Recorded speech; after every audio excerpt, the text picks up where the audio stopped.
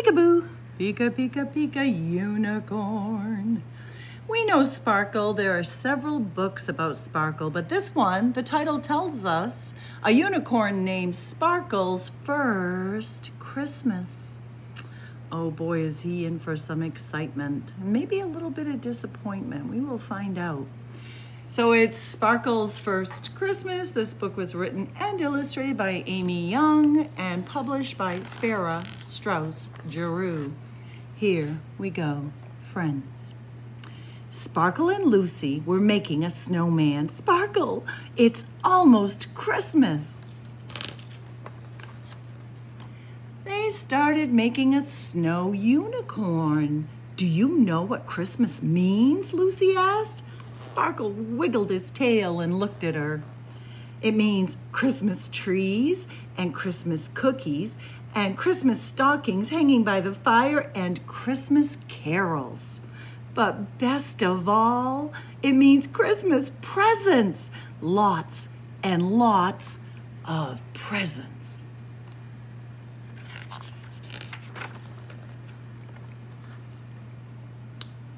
Here's how it works. I will get presents for you and you will get presents for me. Look, I made you a list to make it easier. You can use your allowance.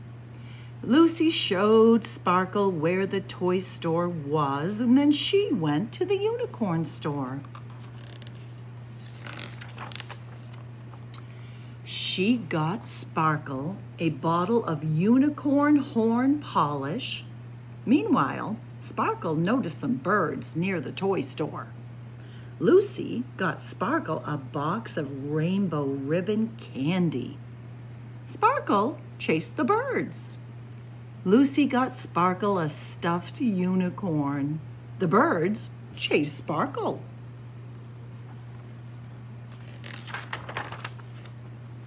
Lucy said, "I'm done." She went to get Sparkle. "Gee, you were fast. Where are your packages?" Lucy realized that if Sparkle had gotten her a bike or a jungle gym, it would be too big to carry. Oh, you probably had them delivered. That was smart.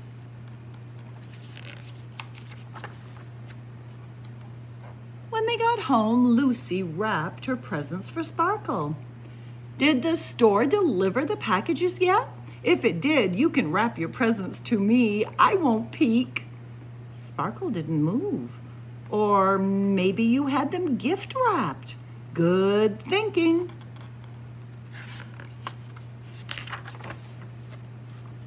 "Look, Sparkle, how our stockings are hung up and the Christmas tree is decorated.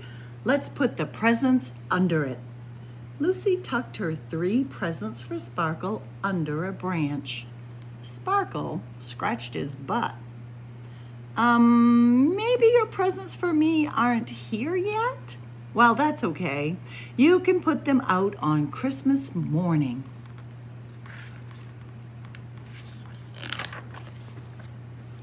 The next day, they went sledding with their friends Cole and Shayla. Then they decorated cookies. Tomorrow is Christmas Eve. On the morning of Christmas Eve, Lucy and Sparkle went skating. At night, they went caroling. "Sparkle, Christmas is tomorrow." Lucy woke up very early. "Sparkle, it's Christmas. Let's open our presents." First, they emptied their stockings from Santa. Then Sparkle opened his presents from Lucy. Lucy was looking for Sparkle's presents for her, but then her mom and dad woke up, so it was time to open up everything.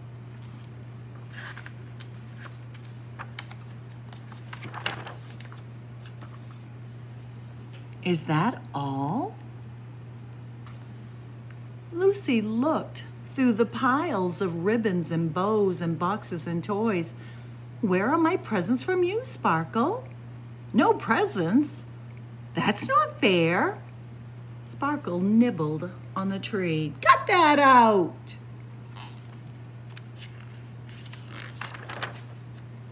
But Sparkle did not stop. He pulled and pulled until he had pulled the whole tree down. Then he ate the stockings.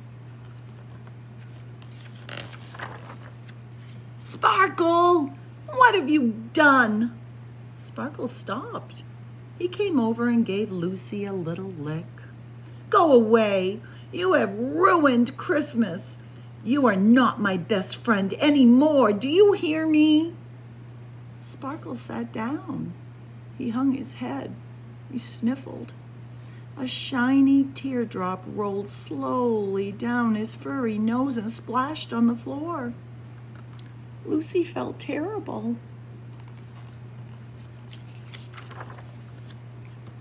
I'm sorry, Sparkle. More tears fell. Big, magical, rainbow unicorn tears. You didn't ruin Christmas. I can fix the tree, and we can get new stockings next year. Please don't cry, Sparkle. I was mad because you didn't get me anything. But you didn't mean to hurt my feelings, did you? I still love you, and we are still best friends. Sparkle bleated and did a little dance. Lucy laughed and danced with him. As Lucy put the tree up again, she noticed a small package she hadn't seen before. What's this? She opened it. Oh, Sparkle! She hugged him tight. This is the best Christmas ever, and you are my best friend. Sparkle gave her a big lick. Then he ate his unicorn horn polish. Merry Christmas, Sparkle. Oh, I'm glad they were able to be best friends. I miss you, friends. Mwah.